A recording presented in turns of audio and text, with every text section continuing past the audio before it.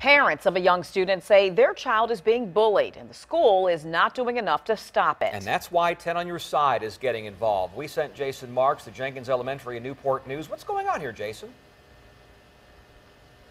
Tom, imagine being scared to come to, of all places, school. That's exactly what's happening to a second grade girl here at Jenkins Elementary. Her dad says it breaks his heart to see this, and he feels if school administrators aren't doing enough to help the little girl out.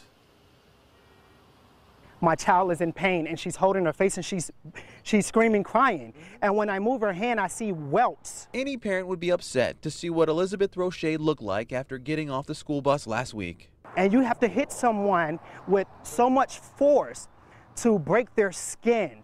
The second grader was hit on the way home from Jenkins Elementary in Newport News. Elizabeth's father says this isn't the first time his daughter has been bullied, and he feels as if school administrators aren't helping to stop it. We're trusting that our children, when they're not in our care and they're in the care of the school administrators, that they're getting the best possible education and that they're also going to be in a safe learning environment that's going to be conducive toward their growth and their development.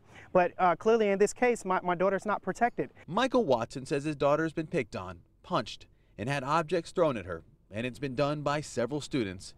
The little girl doesn't even want to come back to school. She should be able to walk these streets as a free citizen, come to school, and get her education without having to fear that somebody's going to assault me today. School officials say they're aware of the complaint and take every report of bullying seriously.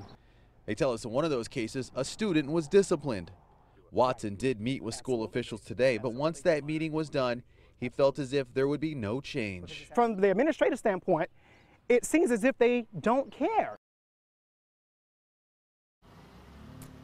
Now, school officials tell us last week's slapping incident, a first grader was responsible for that, and we're told that he is being punished. Now, there was some video on that school bus. We did ask to see it, and we were told that we could not have access to that video. I can tell you, as for Watson, he plans to take his little girl out of Jenkins and move her to another school next year. That's the latest here in Newport News. Jason Marks, 10 on Your Side.